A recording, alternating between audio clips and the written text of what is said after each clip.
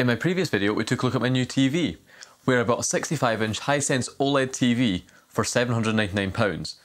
And if you're interested in checking that out, I'll put a card on the screen. It's probably worth doing it quite quickly because the cashback offer is still on, so you can still get it for that price, but only for a few more days. But in that video, I mentioned that while it's a pretty good TV, there's a few limitations. One of which is using HDMI CEC control to use the TV's remote to control other devices. With my previous Sony TV, I used the remote to control things like my satellite box and AV receiver, and it was really good. I could use the TV's remote, change channel and satellite receiver, switch inputs on the AV receiver, all that sort of stuff, and it all worked perfectly. Whereas with this new TV, over HDMI CEC, it doesn't pass half the buttons through. The only buttons it passes are the direction arrows, and I think the play button and stuff like that, but none of the numbers or things like the guide button are passed over HDMI CEC. And that's really annoying because I really sort of grew used to actually just using the TV's remote and having one remote for everything. And then since using this new TV, everything else about it's been great, but it's constantly bugged me having a big pile of different remote controls I'm to swap between them. Especially because this Hisense remote is such nice quality, it's a really nicely built remote with really nice buttons. Using the remote for the AV receiver or the satellite box just feels terrible because they're really cheap, not very nice remotes. So of course the logical solution is to look at universal remotes because that's what they're designed for. But I couldn't really find an option that worked for me. There's obviously a lot of cheaper sort of one-for-all type remotes, but they all look a bit plasticky, and I just know that if I got something like that, it would never quite work. You end up pressing a button that's totally random for the feature that doesn't really make sense, and they never quite match up exactly to what you want. And there's always a bit of a compromise there. And then on the higher end, you got devices like the Logitech Harmony series, where they're a bit more smart based, they've got apps, they've got external remote transmitters, all that sort of stuff. And then they come with a very nice remote control with a touchscreen and stuff like that, or at least a sort of screen with a menu system on it. But it seems as though Logitech's actually discontinuing those. They're still available, but the prices have gone really, really high. So I suspect they're not making them anymore. But because it's such a popular product, the prices are skyrocketing for people wanting to buy them. And while I could probably get one, even if I got one second hand or something, I don't want to buy into an ecosystem that's dying out because all you'll do is end up with like losing software updates or the apps will stop working on phones and stuff like that. So what I really needed was a way to use the TV's included remote to control my other devices, including things like sending number buttons to the satellite receiver and being able to change inputs on my AV receiver. Now, as I tend to do with a lot of my projects, I'm overcomplicating it a bit and building a very custom system, but I thought it'd be quite fun to take a look at how I'm doing it because this should be quite a powerful way of doing things. So now what I've bought here is a cheap little Wi-Fi Tuya smart remote controller device. This is from Moes, but it's sold under loads of different brands. And what this is a little Wi-Fi based infrared remote transceiver, so it can receive remote signals and it can retransmit them. Now out of the box, this is one of those Tuya Smart Life type devices, which for lots of people work really well, but it's not the sort of thing I use. My sort of whole ethos when it comes to smart home stuff is that I want everything to be locally hosted, or at the very least, if there's a cloud service required for, say, remote control from being away from home, it has to still work without a working internet connection. It has to be very, locally hosted. And this Tuya stuff is kind of the opposite of that. It all relies on their cloud system and you need the cloud for it to work. But the benefit of Tuya devices is that they're very cheap. This device here only costs about £17, £18. I'll put links to all this in the description.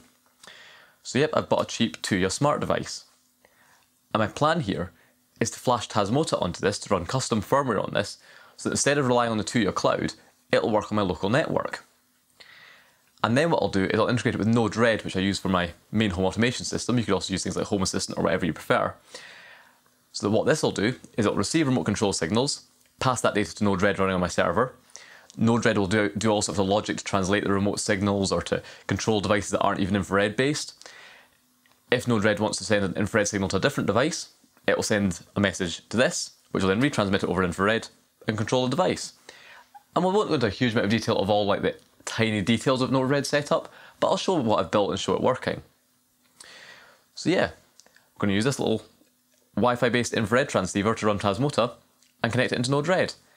And then once all that's set up, what I'll be able to do is use this remote, press all the buttons, and if the button needs translated to control a different device, say I press a number for my satellite box, it'll send a signal to this will talk to Node-RED, Node-RED will translate it, send the translation back to this will send the signal back to the satellite box. So admittedly it's very overcomplicated and I'm relying on a whole wired home network, server, virtual machines, Node-RED, and many other things just for a remote control to work, but you know, I like to overcomplicate things. So let's take a look at the hardware. So this is the device here. Again, links in the description, these are only about £17–18. And this is the Moes name, but they're sold under lots of different names. I think this is like the Moes UFO-R6 or something. So that's it there. Super simple little device. You've literally just got a little plastic shell which has a sort of, obviously an infrared, transparent sort of cover on the top. Plastic on the bottom. There's a button on the bottom which I think will be for like Wi-Fi pairing or something. And a micro USB connection on the back. There's also a micro USB cable in the box to power it. And that's all you get there. Super simple, unbranded little device. However, when we take this apart, we're going to find there's a little problem. And that is historically, Tuya Smart Life devices used chips that were compatible with the ESP8266. So you could very easily run custom firmware on them. Stuff like Tasmota was just a case of taking the device apart, connecting onto the serial programming header, and flashing the firmware. In fact, you could even do it without that. You could even flash the firmware quite often over the network. There was like exploits people found in the Tuya APIs, so you could literally run it on the network, run a script that would then sort of in some way exploit the update process and flash Tasmota without even having to take the device apart. However, unfortunately, times have changed, and Tuya have started moving away from putting ESP8266 based devices into their chips into their products, and are fitting different custom chips. I don't think they're really deliberately trying to lock people out, because there's other ways they could do that with their previous chips. I suspect it's just a cost saving thing. They're fitting to chips from Realtek and stuff like that. So out of the box, we can't flash Tasmota onto this hardware. Previous generations of this you could, and if you get lucky you might find one that has an older chip and you can flash it out of the box. However, with this one, this is a newer model, it has one of those new chips in it. So what we'll also be doing in this video is we'll be transplanting the chip, because while they're fitting new chips, they're still pin compatible with ESPs. So we'll be fitting in an ESP12, this is an ESP12S, soldering that into this to replace the existing chip, and we'll be running Tasmota on this new chip. So it'll be quite a fun project. And if this works well, I can see myself doing this to a lot of other Tuya devices, because while it does require some soldering, it means you can get a very nice form factor with all the casing and all the electronics already done for you, rather than trying to build something myself with my own circuit and building it into like a little project box. And the Tuya devices are super cheap, and there's a huge range of them. So if you can simply replace a little chip with something like this that only costs a few pounds, and run Tasmota on it and have it fully locally controlled, it's pretty neat. So yeah, this is the ESP I've used. Again, I'll just put a link down for this. And this is the ESP12S. Now, in terms of the footprint, all the ESP12s will fit. However, the 12S has the benefit that it doesn't require any sort of additional hardware to get it to boot. Other ESP12 models require, I think it's like the enabled pin and I think it's GPIO 15, I think. There's a couple of the pins that need to be pulled high and low to get the chip to boot up. And that would require a little bit of additional circuitry inside the device, which would be easy to do. But if you can get something like this, which is the ESP12S, this doesn't require that. This will just boot up directly. So you apply power to it, it'll start up. So these are a lot simpler. So if you're buying an ESP12 to put in something like this, look for the ESP12S, because it doesn't require those additional pins to be pulled to start it up. And of course I've now dropped it. But yep, that's the ESP12S we'll be putting in. And yep, these are just standard ESP8266 compatible chips, just in this sort of form factor that matches the form factor of the chip that's in here. All of this information has come from the Blackadder wiki. There's a sort of wiki that documents all these Tuya devices, and it explicitly states that these particular Moes devices have that new chip in them now, but they have also stated that it can be replaced with these ones. They also provide all the things like the templates for Tasmota, including all the pinouts for the GPIO and stuff like that. So it's a really useful resource. So yeah, let's get that out of the way and get the ESP out of the way. And here we have the device. So what we now need to do is get this open and take a look inside. Okay, so to get this device open, there's no visible screws, but essentially there's a few clips. So all you need to do is use a spudger. I use these metal ones, they're so much better than little plastic ones. And all you need to do is kind of get it in around the edge, between sort of glossy plastic and this matte plastic, and just bend the little clips out. It's a little bit fiddly because you've got to try and find where the clips are, but you will find them and you will be able to get them. I won't be able to really do this on camera because it's just so fiddly. I'm just going to end up destroying it if I try and force it on camera. But you can see there, I got one of the clips out there already. So it is possible to do. Essentially, there's two clips. There's a clip here and a clip here towards the back, two sort of on the side toward the front, and one straight at the front there. You'll maybe sort of mark the plastic a little bit, but once you've done it, you won't really, like once you've got it sitting like that, you're not going to see it. So yeah, we'll get the top off this off camera, and we'll come back and take a look inside. Okay, so that's the top now unclipped, so we can lift that off and see what's inside. So as you can see in here, it's a very nice layout. You've got a bunch of different IR emitter LEDs that point out in all directions, so it should be able to control devices all around it. And then you've got a single IR receiver on the front. So you've got the USB connection on the back, and then that's the front of the IR receiver. So that's what you want pointing towards your remote when you're sending a remote signal to it. And that's it there. And then this is held with 3 screws. So if we take these screws out, we'll be able to flip the board over and see what we have on the other side. So take that out there, and this final screw down here. Like that, and then the board should just lift out the case. Like that there. And now if we flip this over, you can see the components. So obviously we've got a bunch of components that don't really understand what they are. I'm not an electronics expert, but a bunch of different components. That's a little push button on the bottom, and your micro USB connector. And then up here, you'll see the main chip. Now this chip is one of those Tuya chips, and it's a WB3S. So out of the box like this, we can't actually flash Tasmota onto this. However, you'll notice that this looks very much like an ESP8266, and that's because it's designed to be pin compatible with one. In fact, for comparison, here's an ESP8266, or an ESP12, and that's it there. Apart from the pins on the bottom that this has that aren't actually connected, it is actually the same form factor and it's actually pin compatible. So that's the plan here. We're going to actually take this chip off this board and instead solder in an ESP8266 running Tasmota. And that will work.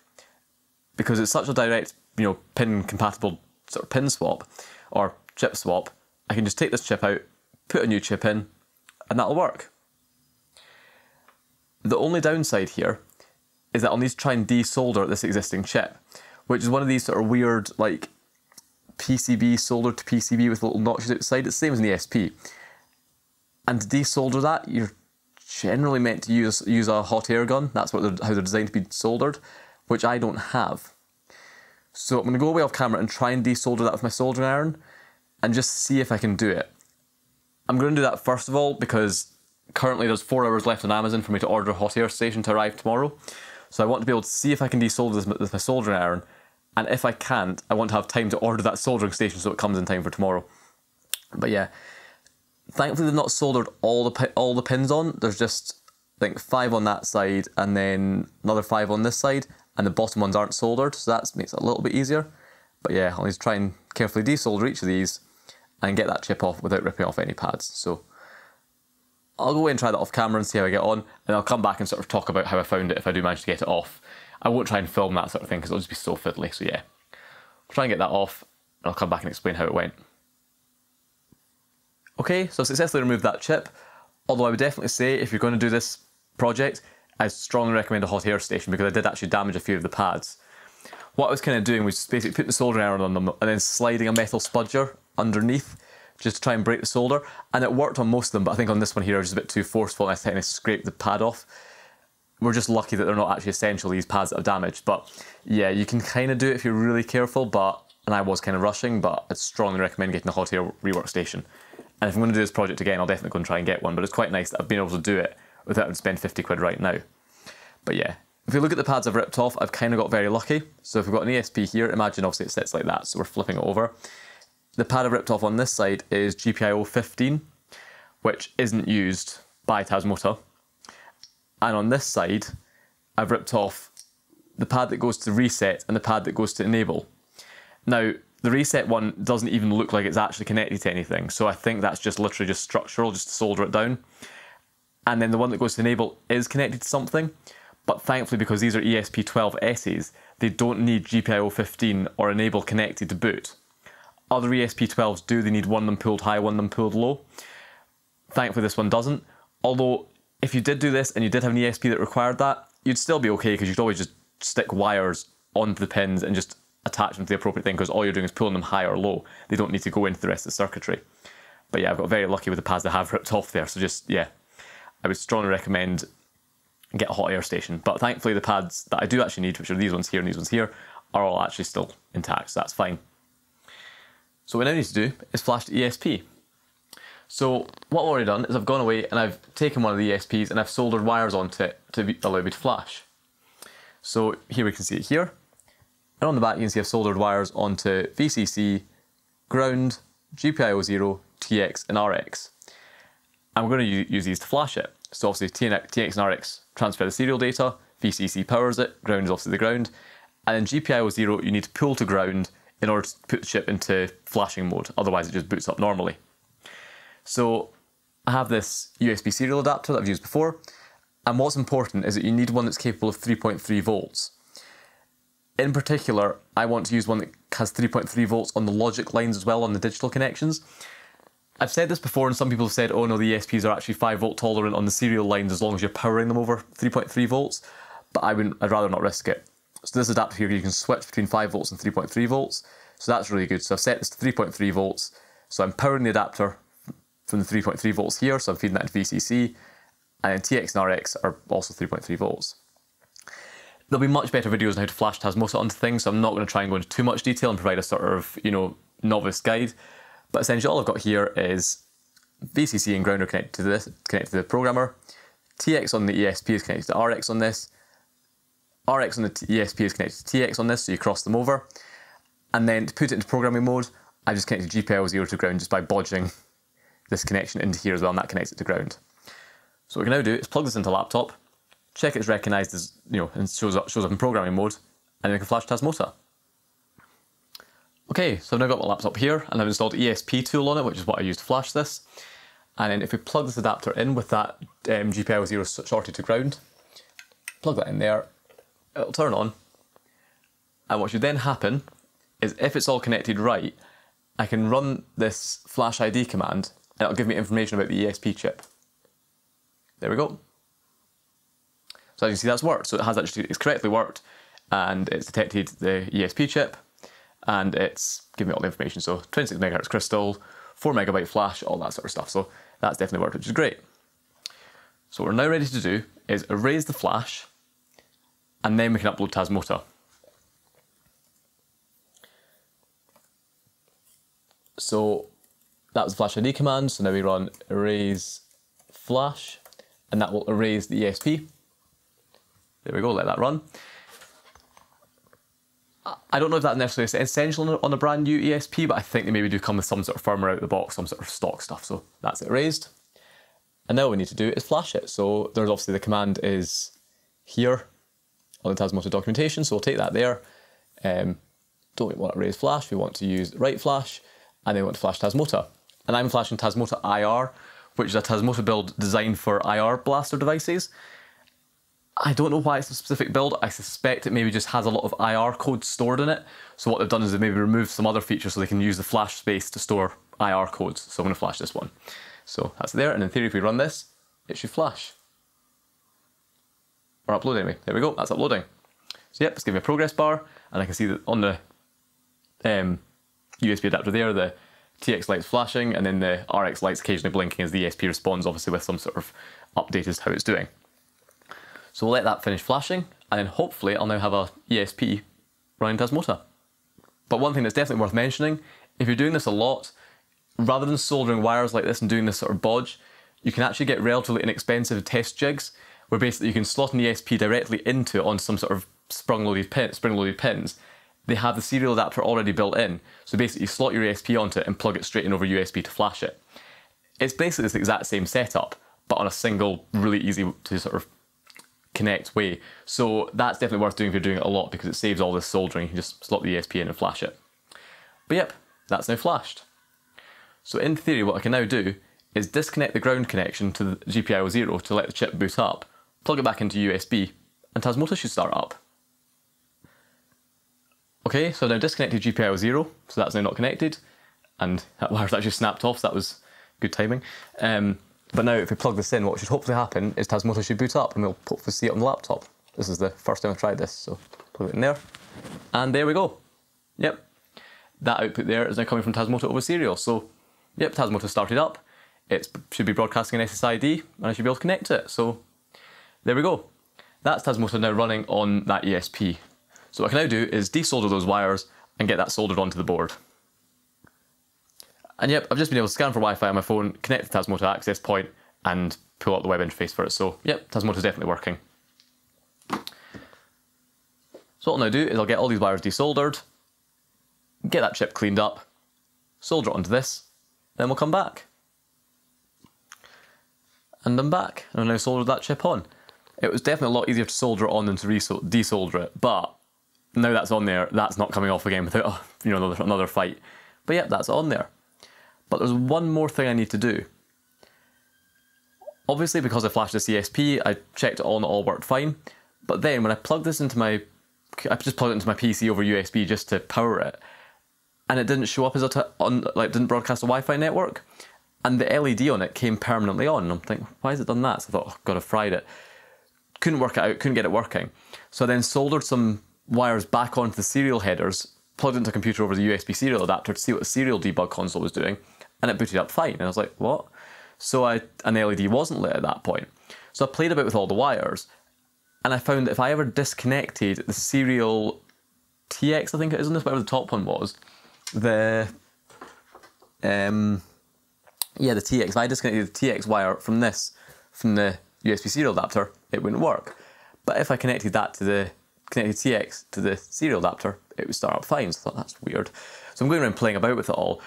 Found that if I connected that TX to 3.3 volts on this, it would also start up fine.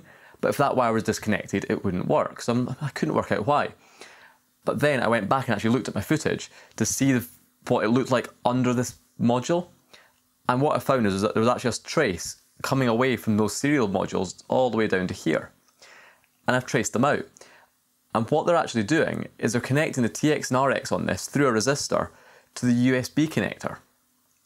Now, that's not a USB protocol, it's a UART, TTL serial port, but they're connecting it to the USB port on the back, presumably for like flashing it in the factory or something.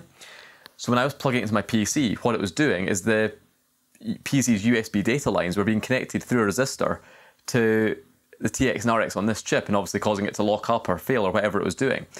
And then it must be when I was connecting it through into the serial adapter, that was obviously allowing the current to flow in a different way or something and bypass that issue, and it was working fine. So I thought, that's weird. So what I did to confirm that is I went and plugged this into a USB power supply, so something that doesn't have data lines, and it started up and broadcast an SSID absolutely fine. So as it is right now, I can plug this into a USB power supply and it'll work fine. But if I plug it into a computer or something with USB data lines, it won't start up, and that LED will come on solid. Now, I could just live with that, but where I'm going to be putting this, it's not unreasonable that I'll plug it into a device that's got data lines to power it. I might plug it into my satellite box or my Mac Mini or something, just to power, or even into my TV, just to get power, because it doesn't need much. I don't necessarily want to need a dedicated power supply for it, or have to get a cable that isolates the data lines. But what I found is that if we look down here, if I get something to point with, down here, there's these two resistors. And it's those resistors that the data lines are sent through. So all I'm going to do is I'm going to get a soldering iron and just basically shove those two resistors off, just get rid of them. That'll then disconnect the data lines from the USB port, and it should then power off of everything, off of a USB power supply or a USB port, whatever. So yeah, that's just worth bearing in mind. It's interesting to see whether that would cause an issue with the original chip. I don't think it would, because I'm pretty sure when I first tested this, just to check it powered up, I did just plug it into my laptop. So I suspect maybe that these Tuya chips are tolerant to having whatever signals on those TX and RX serial port pins, or maybe they're disabled on this. But yeah, when you put an ESP on it, it doesn't like being plugged into a USB port that's got data lines. So yeah, all I'll do is get a soldering iron, get rid of those two resistors, and then we should be fine. Okay, so that's those two little resistors removed. I just basically knocked them off the soldering iron, so that was easy enough to do. And now it works fine. So now if I plug it into USB into a computer, it'll still start up as well, and Tasmota launches, it connects to Wi-Fi and all that sort of stuff. And so far I've configured it so it's now connecting to my local Wi-Fi network rather than broadcasting an SSID, and that works fine. So there's a bit more configuration I'll need to do on this, but what I'll do first of all is I'll get it put back into the enclosure just so it's all nice and safe, but that's on there, looks really neat. You'd barely be able to tell I've been in doing that. I mean, you can obviously solder's not as good as the original, but it's pretty neat. I'm really hoping with these sorts of devices that they continue to make the Tuya modules in the same form factor as the ESPs and you don't start changing them, because yeah, eventually it could get to the point where you can't actually transplant the modules like that, but for now we still can, so that's really good. Module just hidden the corner there, but I'm hoping that'll be fine. I don't think that'll be an issue. But yeah, if we get that there, get those screws in, we can then put the module back together. And once that's done, we can configure Tasmota, hopefully have a working IR blaster running Tasmota. And then the fun starts for when it comes to configuration with the Node-RED. Yeah, let's get these screws back in. Oh, drop a screw. I think that's not where that went. Get us all back together. And then we'll have a working IR blaster now running Tasmota. So that screw there. That screw there.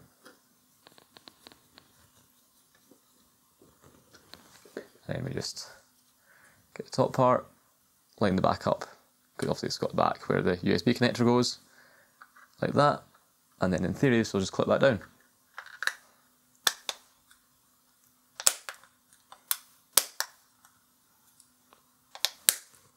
Yep, there we go. Good as new, but now with a replacement chip. So now we've taken out the Tuya chip, fitted in the ESP, and it's all back together.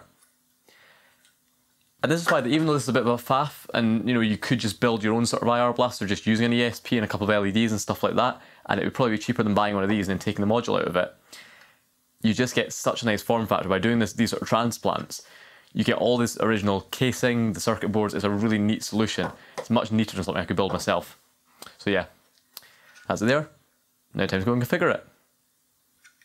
Okay, so now what we need to do is configure the IR receiver in Tasmota, set up a few things on Tasmota, and then we need to set everything up in Node-RED.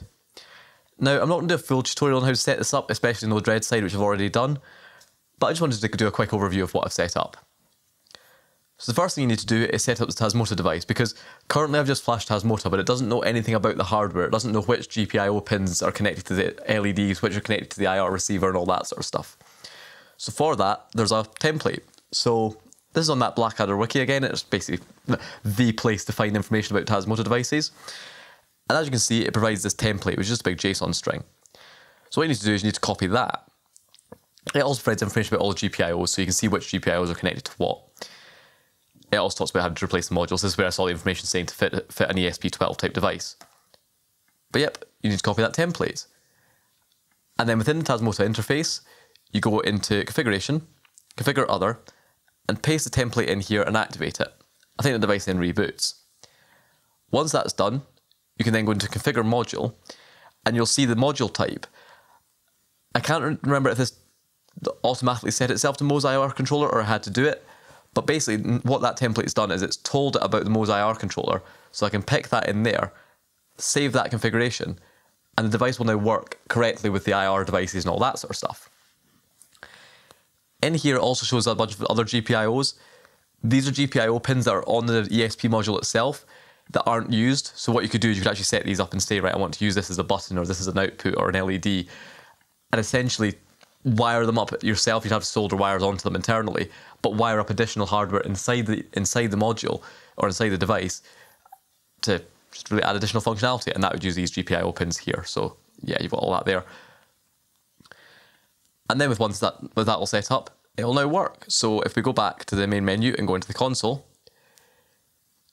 this shows all the IR commands it's received, and as you can see, it's just picking them up. It's picking up a lot of unknown ones, which are just, they randomly appear. I think it's just background noise. But if I take the TV remote and I press the button pointing at the device, it takes a little second, but there you go, that's a command from the TV remote. If I press back, give it a little second, and it comes up. Now, this looks like quite a long delay, but that's just a delay on the Tasmota web console. The buttons are actually sent to MQTT almost immediately. But you can see there, that's a TV remote, which interestingly shows up as NEC, even though it's a Hisense TV. Now my satellite receiver, interestingly, it also shows up as NEC, so I press that there. That's a command from the satellite receiver, but it's basically the same thing. Just to show that it's not all NEC stuff. If I take my AV receiver's remote and press a button on that, you'll see that that shows up as Denon, so that shows up correctly. So yeah, that works. Ignore all the unknown ones, those are just like random background noise, but yeah. The Denon AV receiver also shows up, which is good. Now with these ones that say unknown, obviously this is just background noise, but I have found some remotes that also do that. For example, my Dyson fan, its remote isn't recognised by this, so if I turn the fan on, it'll send an unknown message, but it doesn't identify it with all the additional like bits and stuff like that. That means that without programming those codes in, which I think you can do, I wouldn't be able to transmit to that device.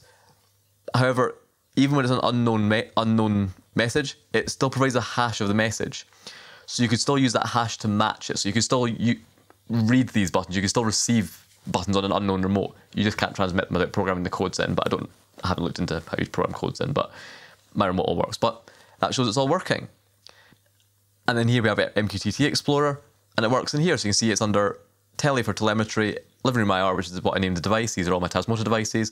And sure enough, if I look at result here and I press a button, you'll see on the right hand side here, it will show the remote control codes coming in. And as you can see, this is a lot more responsive. I mean, you can't tell when I'm pressing the button, but that's happening almost instantaneously.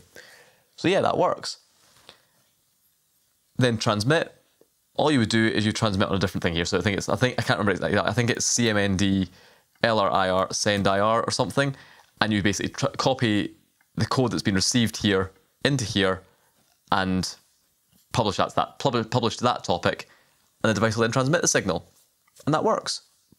So now we'll take a very quick look at my Node-RED setup. I won't go into a huge amount of detail because it's way overcomplicated. I'm probably the only person that can understand this because it's very much bodgy and a bit homebrew, but I can roughly talk you through it. So here we have a block for the incoming IR, and that's an MQTT block. So as you can see, it's listing on that topic, which is the same one we saw in MQTT Explorer. This then just produces JSON strings, so those big JSON strings of the IR that represented the IR commands. Now, while I could decode those and look at the individual parts of them, I'm just cheating. I'm just actually treating them as strings and just string matching JSON. So in here, we've got this JavaScript function called Hisense mapping. And in here, I'm mapping those big JSON strings that, yeah, I'm just string matching JSON. It works, even though it's not the best way to do it. But I'm mapping all those Hisense IR commands to a sort of human readable name. So num1 to 0 for all the number buttons, up, down, left, right, OK, play, pause, guide, etc. There's a lot of buttons I haven't programmed in, but I could just add additional ones in here if I needed them. I'm then also flipping the array around. So this is obviously IR codes keyed by the human readable name. I also just flip it around so I have human readable names keyed by IR codes. It's all very bodgy, but it works. So essentially with this function, I can either pass in an IR code, so this JSON string, and it will output the human readable name, or I can pass in a human readable name and it will output the IR code. So with this, even though I'm only doing it one way here, so I'm receiving the IR command and outputting a human readable name, I could actually do it the other way around, pass a human readable name into this function, get the IR code out, and transmit IR to the TV. So I've kind of just done it so it works both ways. So really all it does is it just tries to match it in one array or matches it in the other array. Depending on whether it's a IR code it's producing or a human readable name it's producing, it outputs it over one of these two outputs. So you can connect onto this one if you're wanting to receive all the human readable names, or onto this one if you wanted to receive the IR commands. And as you can see up here, the Hisense mapping, I'm taking all the human readable names out, and on the satellite box, I'm receiving all the IR commands out and not the human readable names because I'm translating the other way. So similarly down here for the satellite box, it's basically the same thing. All we've got is buttons on the satellite remote, so a few slightly different ones in here, and the IR commands for satellite. And then in its simplest form, the IR commands come into here. This translates the TV remote commands into a human readable name. Those human readable names then pass through these functions here into the satellite mapping, which then translates from the human readable name back to the satellite's IR code, which is then sent over IR by publishing to that that MQTT topic. There's then additional stuff here, so there's a limit block in here that just stops repeated commands because you could overload it if you sent too many, so that'll just limit up to 4 a second, just if you're like holding a button down or something. A little bit of translation in here, so this will translate some of these buttons. So for example, the channel list button on the Hisense remote, I'm translating that to menu. So if I press the channel list button on the Hisense remote, it will trigger the menu on the satellite box. And other things like this, the direction buttons, for example, the satellite box does work when I control it over IR, but because CEC does pass the direction buttons, I'm removing any direction buttons that are pressed in the Hisense remote from the IR stuff. So the direction stuff on the satellite box is still done over CEC. So that's just done there. What I've also done with this is I've integrated my AV receiver. So this connects to my AV receiver over Telnet and receives all the status updates, including the receiver switching between different inputs, which is then stores in a variable. So if I look over here, we can see the variables that are stored, and it stores, for example, that the AVR is currently set to the satellite/cable input. I then use this variable in this block here to match which input the receiver's on. So currently it's only set up for satellite/cable, but I could add additional conditions into this and have additional outputs from this block. And that would let me translate differently depending on what it's on. So currently it's set to, this is for satellite/cable. So if the receiver's on the satellite input, it will translate all the IR commands for the satellite receiver. If I had an additional device that I wanted to control, I would have an additional line coming out from a different connection on this, and it would, based on a different input the receiver is set to, and it would translate based on the other device. So if I've, say, got a Blu-ray player, for example, I'd have a different mapping block for the Blu-ray player's remote, and if the AV receiver was set to the Blu-ray player, instead of the commands being sent through to the satellite mapping to translate them, they'd be sent through to the Blu-ray mapping. It's very hard to explain. This isn't really a tutorial, it's just to show roughly what I'm doing. But yeah, that's how that works. Additionally, I've got some buttons for my AV receiver. So I've got one button that will toggle the receiver between different inputs, and I've got another button that if I hold it down, it will open the AV receiver setup menu. So for that, I'm treating it very similarly. I'm taking the human readable name coming out the Hisense remote, so this is when the button's pressed on the Hisense remote. In this case, I want the custom button on the Hisense remote to be pressed. I then look at the various input stuff like that, and then I cycle the AV receiver's input. So I have a list of inputs that are on the receiver, and I cycle through these. So when I press the button once, it goes to aux2, press it again, it goes to satellite/cable, press it again, it goes back to aux2. So it just cycles through this list of inputs, and I could add additional inputs onto here. But you'll notice that this doesn't actually connect down to an IR block. That's because my receiver has a network interface, so I can control it over Telnet. So instead of controlling the receiver by sending IR commands to it, what I do with these functions is this produces a Telnet command. So this is SI, which is like switch input, and then the input. So for example, if I want to switch the receiver to aux2, this produces a string of SI aux2. That is then passed to the receiver over Telnet, and the receiver will switch to that input. I just feel this is a bit more reliable than using IR because it's a network connection. It can't go wrong, whereas IR could potentially get lost or be interfered with. The final thing I've then got is this here, where if I hold down the info button on the remote, it will turn on the AV receiver's menu. So what I do here is I've got a bunch of stuff here that basically looks for the same command being repeated 5 times, because when you hold a button down, it repeats the command. A bit of additional logic in here to check that a button's been held down. If it's the info button, because you could add additional buttons in here for buttons being held, but if it's the info button that's held down, it will do this to enable the AV receiver's menu. And all that does is output the string mn on, which is the AV receiver's command for opening the menu, and sends that string to the receiver over Telnet, and that'll open the menu. So yeah, that's Node-RED setup. Obviously, it's a little bit hard to explain. I mean, there's other logic in here, for example, where when the receiver's menu is opened, it stores whether the menu is opened in here. So you can see there's this variable here saying AVR menu on is off. If I open the receiver's menu off camera and refresh this, you'll see the AV receiver's menu is now on, that's set to true. And then I use this variable to basically, if the receiver's menu is open, I won't translate other remote control buttons, because the remote control will now control the receiver over CEC. So I don't want any of these commands also being passed through to other devices. So yeah, there's additional stuff in there. But yeah, that's Node-RED setup. This isn't intended as a tutorial because this is so specialized and so specific to my exact setup that if I showed you how to do this, it would be totally useless if your AV setup's even slightly different, and it requires quite a lot of prior knowledge of Node-RED. But what I'm trying to get across with this is basically how the setup roughly works, and just the sheer power this has. You know, this whole system also has stuff about my lighting, my central heating. There's stuff in here all for that. So I could very easily link my TV remote and make it control my central heating. I could even go to I could just do ridiculous things. I could make it so that the buttons on my TV remote would type numbers into my alarm panel and set the alarm. Like, you could do stupid things. So I can go, it's fully custom, fully flexible. So it's really quite cool. But yeah, that was probably a very long ramble about a sort of Node-RED setup that's very proprietary and doesn't really make much sense to anyone other than me. So now let's go and actually take a look at it working, because that's really what people want to see, is this setup actually working properly. So yeah, let's get the camera set up and take a look at it working. Okay, that's how we're now installed. So I've got it inside my AV cabinet here. And all I've done is I've just put it on top of my satellite box and plugged into the USB port and set back in the satellite box for power, because that's all it really needs. So that'll sit there like that. And in terms of performance, even though it's in this cabinet, it still works perfectly fine. The metal cabinet doesn't stop the Wi-Fi signal, it still works okay. And in terms of transmitting its infrared signal, even though it's on top of the satellite box and the receiver on the satellite box is probably somewhere on the front, it's obviously powerful enough that it works fine. So it presumably just reflects, even though it's black, it probably just reflects off the inside of the cabinet enough just to get in, because it's got loads of LEDs in it, so surely that'll be fine. So the satellite box can easily receive the signal.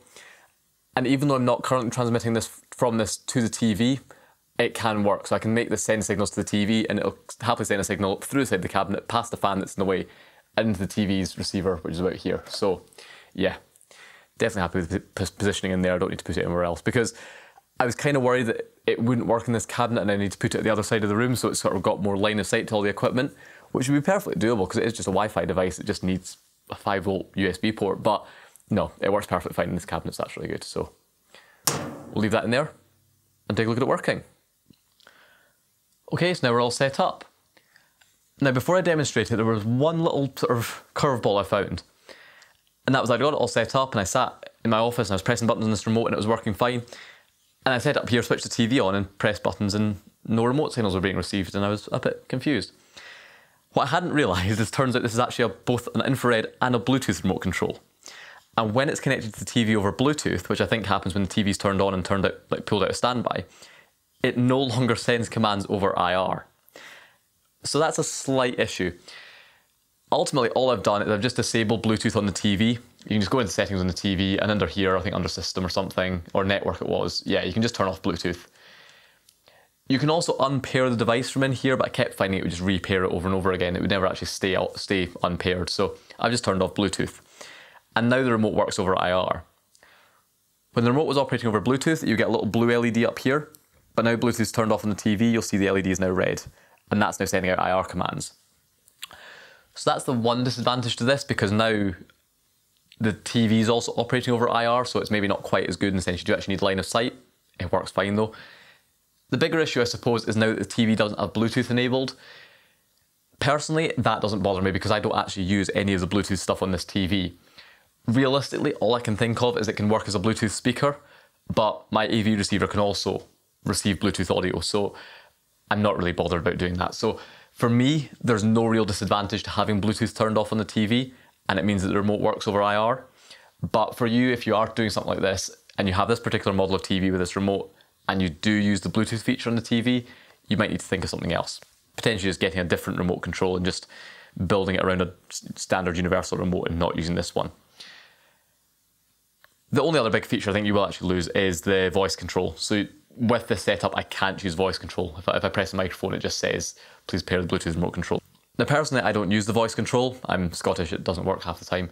So it's not the end of the world, but if you do use the voice control, that is something you would lose by going down this approach. But for me, I'll gladly give up voice control to being able to control everything else from this remote. Given my last TV had voice control, I think I used it maybe 5 times in the 5 years I had it. So yeah. Only thing you'll need to do is if you're using this particular remote and TV, you'll need to turn off Bluetooth on the TV and use the remote purely over IR. But now let's demonstrate it working. Okay, so now I'm going to try and demonstrate it working. Now this will be a bit tricky to sort of show on camera because all you'll really see is an AV setup just working as you'd expect it to. But a lot of these features didn't work out of the box. So I'll try and explain which features or which things I'm doing that are being done by that IR receiver and the whole no dread setup. So one of the first issues I had with this is that my AV receiver would never switch to the correct input. So obviously right now I'm showing the smart menu from the TV. So this is the menu that's built into the TV with all the smart apps. And also if I went to live TV, it would be similar. My receiver is currently sitting on the TV audio input. So it's playing any sound produced by the TV that's sent to the receiver over HDMI ARC. That's fine, the receiver's on the TV audio input as you'd expect. However, if I now switch the TV onto the HDMI input for the receiver, so this is now we wanting to get video from the receiver, rightly enough, is sitting on the TV audio input. In fact, if I take the receiver's remote and I press the info button on it, stupidly left off camera here, you'll see if I press that, you can see the source is TV audio. And this was a big problem because I want to be able to switch the input on my receiver to different inputs, but I was having to take the receiver's remote and press these buttons, and it's not a very nice remote, it's a big clunky thing. Now on my old Sony TV, switching to HDMI input would launch what's called the Smart menu, which is a feature that Denon have. I can do it on this TV, but to do that I have to go into settings, or open the menu, go down to settings, go into here, go down to system, go into here, go down to HDMI and CEC, go into here, go down to CEC device lists, into here, pick AV receiver and press device root menu. And that pulls up this. This is what my old TV used to give me as soon as I switched to the HDMI input.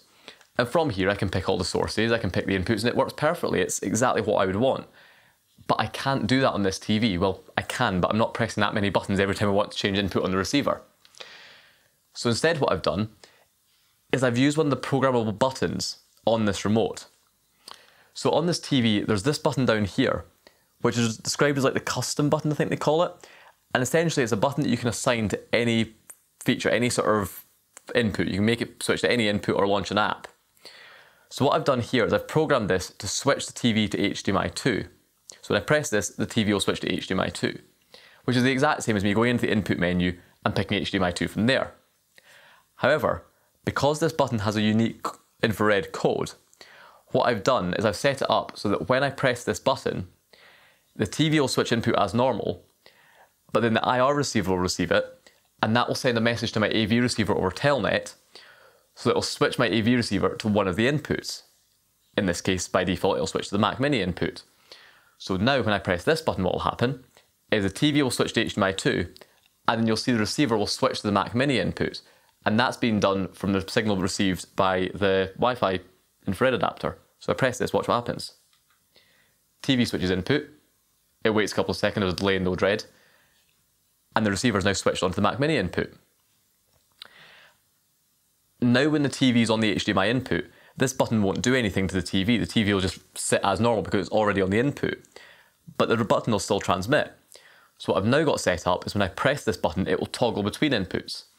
So if I press this now, it will switch the receiver to my satellite receiver input. If I press it again, it'll switch back to the Mac Mini. Oh, I pressed the Netflix button. Hate that button. So yeah, it's gone to TV audio again, but that's fine. If I press that, it'll switch to the Mac Mini input, or that satellite input. Press it again, it goes back to the Mac Mini input, so you'll see the Mac Mini will come up in a second. There you go. Screensavers come on. But yeah, there's the Mac Mini. And there's a satellite box, which is currently not displaying anything, but if I open up the program guide, you'll see that satellite box there. So satellite box, Mac Mini, satellite box, Mac Mini. I've currently only got 2 inputs set on this because I've only actually got 2 devices into the receiver, but I could easily add as many more buttons onto this as I wanted. It would just cycle through inputs. There's just an array in Node-RED that will just cycle through the inputs. So if I added more devices, I can add them all, but there's no point adding all the inputs because it just requires a lot more button presses. But yeah, that's now in there. The other thing I've done is I've added a way to open the AV receiver setup menu because I just want to avoid having to use the AV receiver's remote as much as possible. So for that, I'm using the info button. Now on this TV, the info button just pulls up the sort of thing in the corner that talks about what input it's on and what signal modes and stuff are being sent in. And that times out after a while. So what I've set up is that if I hold down the info button, Node-RED will realise I've held it down. It looks for consecutive remote commands, like the remote button being held down. It will then send a telnet signal to the receiver, and that will launch the setup menu. So if I hold this down, you'll see the receiver setup menu will come up.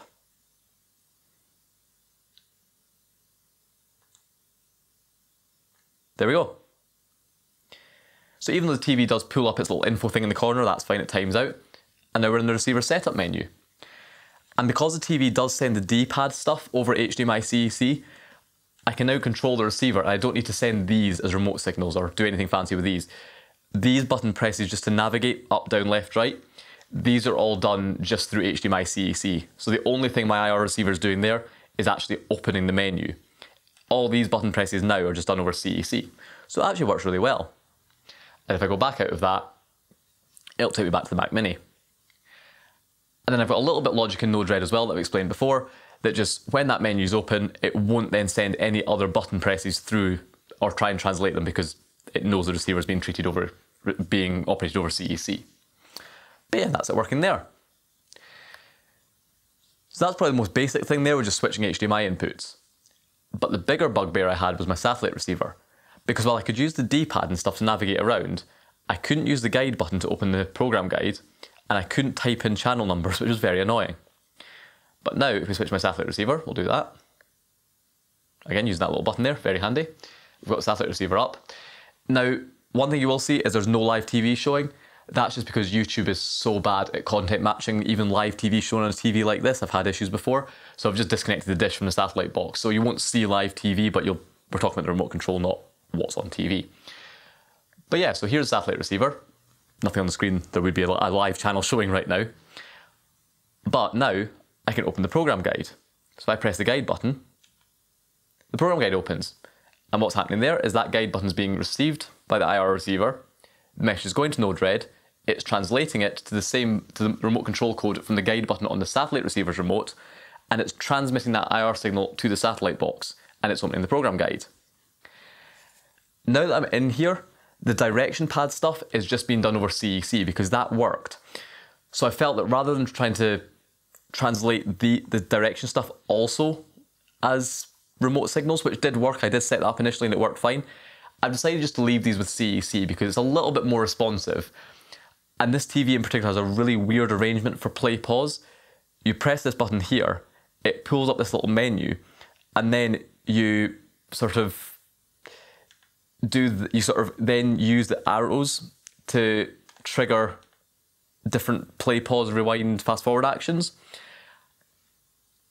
Now that works fine over CEC with the receiver, which is good, but trying to do this over IR would be a pain because I'd have to kind of, in Node-RED, build in the timeout that this is on the screen and then read which direction arrow is being pressed and send that appropriate remote code. So I've decided to leave the buttons that do work over CEC, working over CEC, so all the direction stuff and play pause is all done over CEC. But now the program guide button works.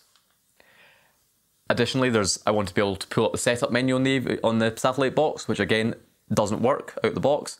But now if I just use the channel list button, just because it was a spare button, press that, up pops the satellite receiver setup menu. So again, that's now something I've been able to implement. So that button is also working over IR, so that is translated, but the IR command's translated. So yep, I can now actually use my satellite box for once and do it properly, which is really good. And finally, the numbers also work, which is something that didn't work before. So now if I type in a channel number, so I can actually type, say, 101, that is all translated.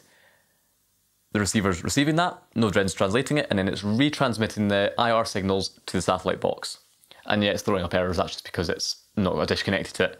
But yep, that works there. I know it's not, you've not got a dish. Go away. And then put a different channel number in, and it works. There's a little bit of latency there. You can tell it's not quite as responsive as using the original remote, but you're talking like a fraction of a second. It's fine. Basically, you're typing a channel number. You just sort of, purposefully type it in a little bit slower. You go like 10. Oh, that message is annoying. You go like 104. You sort of do that. You don't just go bang, bang, bang. You just type it a little bit slower and it works perfectly fine. So yeah, that's the sort of setup working there. And I am so happy with how well this works. And it's just so flexible. I can easily add in additional features. For example, right now, if I want to open the AV receiver setup menu, hold down info, right as before, and that will pull up the setup menu. And then now I've done that, this will hijack the direction pad. It won't be sent through the satellite box. It just works brilliantly. So yeah, I'm extremely happy with how this has turned out. And of course here, there's a lot more flexibility. I could very easily add in a lot more different options into this. Obviously, because it's now going through Node-RED, I don't even need to control other IR devices. This could talk to my lights, and my lights could turn on and off. I could control my heating from this. I could literally control any part of my smart home from the TV's remote. And likewise, I'm not tied to this Hisense remote. If I wanted to use my AV receiver's remote, I can make the device receive commands from that. I could even just buy a cheap universal remote and use some of the buttons on that to control this device. I could buy a universal remote that's got buttons that are very specific to a particular task I want to do and use it. It's extremely flexible. But as it is right now, I'm just so happy that for about 20 odd pounds, I've been able to get my original TV's remote working, and I'm able to control my entire AV setup to basically do everything I need to do on a daily basis from one remote. Sure, I might need the other remotes if I need a particularly special function. I mean, like the receiver's got all sorts of it's got functions like internet radio and switch on eco modes and stuff like that. But I don't use those that often, so I'm happy enough to take this remote if I desperately need it for something. But for about 99% of the stuff I do, I can now use a TV's remote. And to be honest, after doing this, it probably works better than it did before. Because with the old Sony setup, it did work. I could do all the stuff I can do now from the AV receiver remote, from the Sony remote on my old TV, sorry. But some things like the satellite box, you couldn't open certain menus on it and stuff like that, and their buttons were a bit confusing because they weren't perfectly labelled. This actually just works so well. So, well, yes, the setup is super overcomplicated. You know, there's a whole server and network and virtual machines and 2 network switches and a lot of stuff in between the remote control, sending a button here and then it coming back out to the device. It works really well. So yeah, there you go. That was my sort of homemade IR translator setup, I suppose you could call it, using a cheap Moes Smart Home Smart Life Tuya IR transceiver, sticking an ESP8266 module in it, flashing Tasmota, linking it to Node-RED, and it all works. So yeah, there you go. Thank you very much for watching. Obviously, if you're interested in trying this, it's quite an advanced project. You do kind of need to understand things like Tasmota and Node-RED and actually understand the sort of underlying thing there. And you'd probably want to already have a setup. I wouldn't go setting up Node-RED just for something like this, as like if that's the only thing you're doing. But if you wanted to try something like this, or you want to integrate infrared remote control stuff into your smart home environment, this is a particularly neat way of doing it. So yeah, thank you very much for watching. And if you're interested in buying the hardware reviews here, there's links in the description.